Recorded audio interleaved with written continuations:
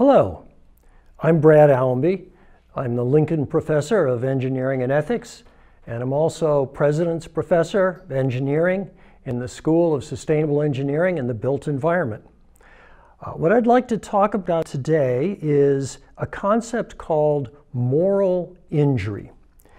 Because this is probably new to many of you, let me first define it. Moral injury is debilitating psychological or spiritual damage that results from the transgression of deeply held moral beliefs and expectations. We're studying it, that is, myself and colleagues in Australia and the United Kingdom, we're studying this in warriors and people who have been exposed to combat and to war. The reason is that it's very common. It's been recognized for centuries, indeed, for millennia.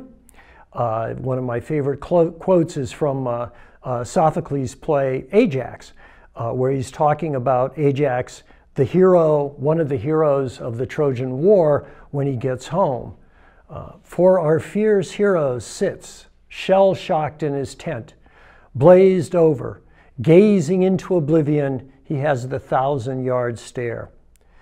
The 1,000-yard stare is a phenomenon that people have associated with returning warriors for a long time. In the United States, it became very well known in World War II, and of course in Korea and in Vietnam and in other wars. It's important to understand from the beginning that moral injury is different than PTSD. PTSD is a recognized psychological and trauma-based phenomenon. And we have and are developing ways in which PTSD can be treated. One of the reasons it's important to understand that moral injury, which is essentially damage to your personal identity, damage to your soul, if you will. One of the reasons that moral identity is different is that the treatments that work for PTSD do not work for moral injury, which means that you need to differentiate the two if you're going to treat people who have moral injury, if you're going to help their families, if you're going to help their communities respond to the challenges of moral injury. In some ways, moral injury is important because it's an information disease. All of us have identities which are built of narratives, of habit patterns, of things that our religion has taught us, things that our community has taught us, family traditions. All of us are very complex structures that are built up over a long period of time and held together, usually by implicit levels of narratives and of understanding of what is right and wrong and what we are that define us. When we do things, and this is of course common in combat. Combat is a situation that humans were never designed to be in, if you will. When you experience certain things in combat, what you do is you knock out some of those fundamental and implicit assumptions about identity. One of the most powerful words in the battlefield as well as any place else is, we don't do that. And when that's violated, when that we is violated, when you fall out of your community, you fall out of your identity, then you have moral injury.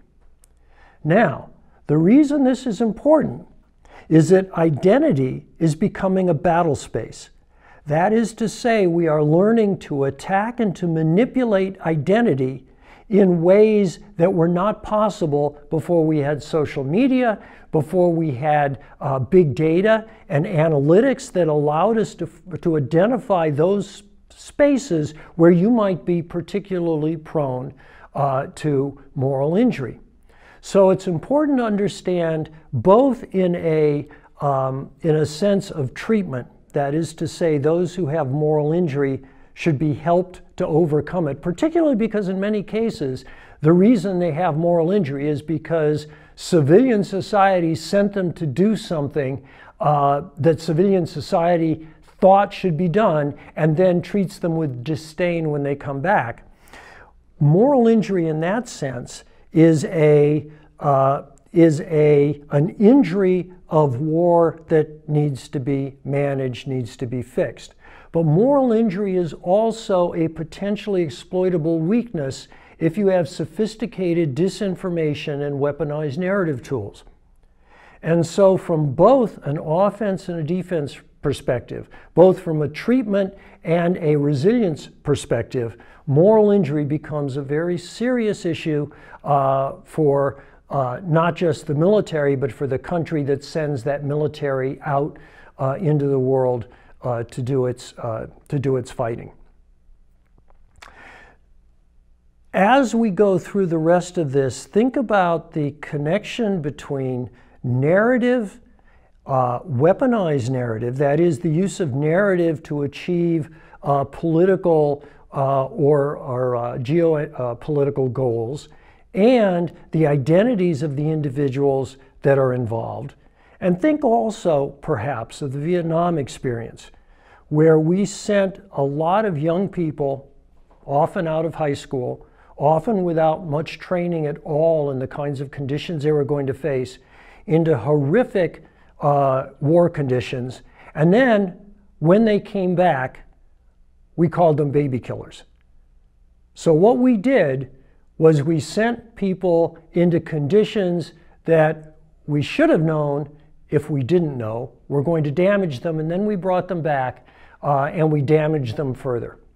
Fortunately, we're not doing that today, but it pays to remember how little we really understand about this and how badly we have behaved in the past in hopes that we can do better in the future.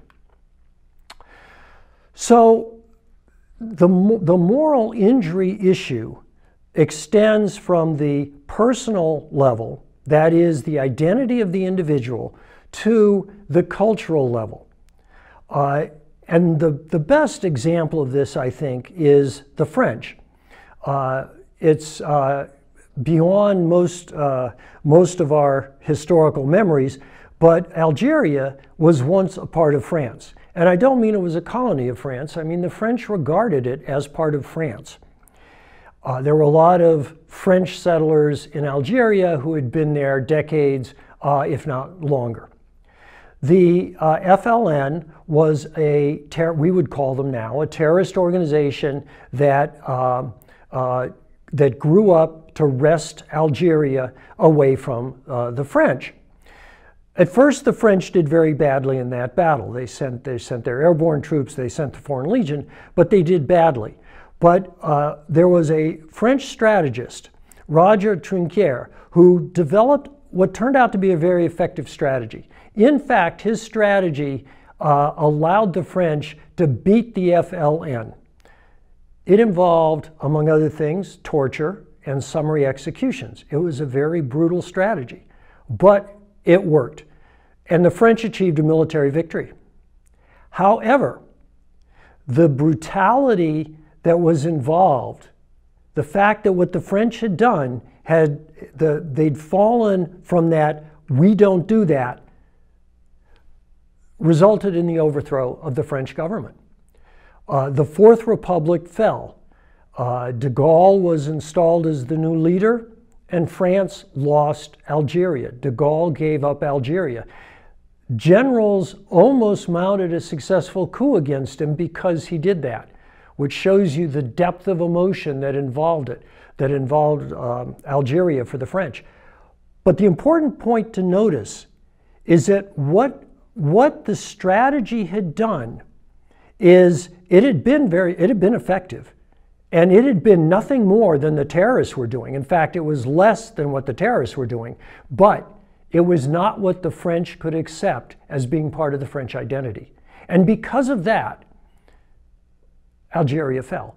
And because of that, France lost Algeria and their government. So the idea of moral injury at an individual level is coupled to ideas and identities that involve everything up to and including the state and the culture. Snowden is a good example in the United States. To many people, Snowden is a hero because he revealed that NSA was spying on Americans and on the leaders of Germany and so forth. However, Snowden also was a major enabler of the Crimean invasion. Without Snowden's information, it would have been more difficult for Putin to drive a wedge, particularly between the Germans and the Americans, who are core to NATO, and in doing so mean that NATO's response to the Ukrainian invasion was not as coordinated or as effective as perhaps it might have been. It was a very, very effective use of Snowden. Now, whether Snowden intended that or not is unknown, and I doubt we'll ever know. But the fact that he enabled that kind of response, that kind of attack on identity, is important. Because what he was really doing, what his information really did, what Putin really said was, you're doing this. Is this what Americans do? And to the Germans, the answer was no, this is not what friends do with each other. So to think of this in individual terms is critical, because the individual suffers from moral injury. To understand this as part of a much broader interplay where identity becomes a battle space is also important, because you have different ethical issues that arise at all those levels. So why are U.S. warriors particularly at risk today? One of the things that's interesting to anybody that works in this area is we've known about this for hundreds of years, for thousands of years. Why has it taken us so long to try to respond to moral injury in American warriors? Part of that is that the mission that American warriors now have to carry out is much, much more complicated, and it involves different identities. If you're in a firefight, your identity is that of warrior, and you have signed up for that, and you kill, and sometimes you're killed. If, however, your job is to police, for example, a city in Iraq, then you're not operating under those rules, and you can't operate under that culture. Your culture has to be one of policing, which is a very different culture. And if you're assigned, say, as a special ops operative to help build a community, then it's an entirely different identity. So part of what has been going on with the American military in particular is that as the number of missions begins to multiply, the number of identities that is required begins to multiply. And this opens up the potential for significant serious damage, because you've already weakened the single identity of warrior, which was possible in the past. The other thing is that the U.S., more than any other country, has to operate in very, very different cultures. The idea that this world has just one culture is simply false. We like to think that Western values are universal. That is not accepted by many organizations in Islam. It's not accepted by the Russians. It's not accepted by the Chinese. It's a comfortable myth for the Europeans and the Americans, but it's a myth. America operates in something like 140 countries. We have troops operating in 140 countries. For comparison, I think there's something like 195 countries in the world. 140 countries is 140 different cultures. It's different cultures you have to learn to operate in, it's different cultures you have to be comfortable in, and it's different cultures where you have to retain your own identity while working closely with people who may have very different identities, may have very different values, and yet you are their ally. And you may find yourself in some very uncomfortable positions as a result. And you can be damaged, and you may come home with that damage. Certainly that's happened in Iraq and Afghanistan.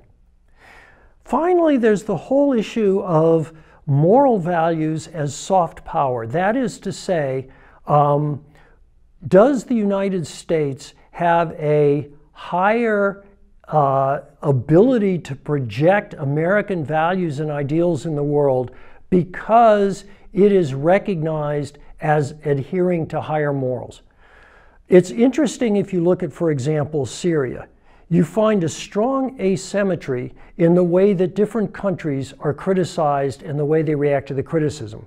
If America bombs something that they shouldn't, then they are attacked by NGOs, and they usually investigate the issue. If the Russians do, there's usually no investigation, and it's not clear that the Russians are terribly bothered by it. In some ways, it's a double standard.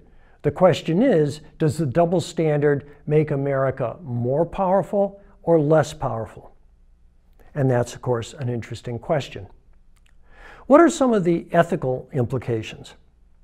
Well, the most obvious ethical implication is that there's no question that the United States is failing and has failed its military. We send young, often impressionable people off to war, put them in situations that are psychologically extraordinarily difficult, where it is quite possible that they will be psychologically impacted, and they often are. Then we bring them home and we tend to ignore, or in the case of Vietnam, even despise them.